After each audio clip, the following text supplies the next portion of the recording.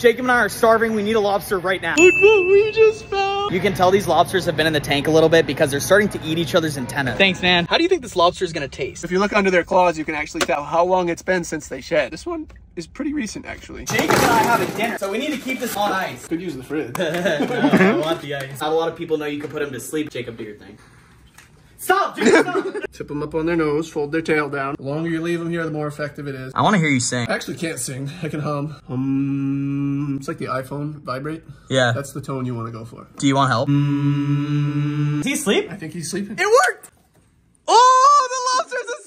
Okay, now while we're at dinner, he's gonna rest on this ice. I'm thinking of all these things that could happen to this lobster. Like, it could break out that window, get out, terrorize the city. We're good. That has never happened. A few moments later. Totally didn't realize it, but I guess I left all the ice out while I was gone. Water is just everywhere right now. In you go. I gave him a little blanket in case he gets cold.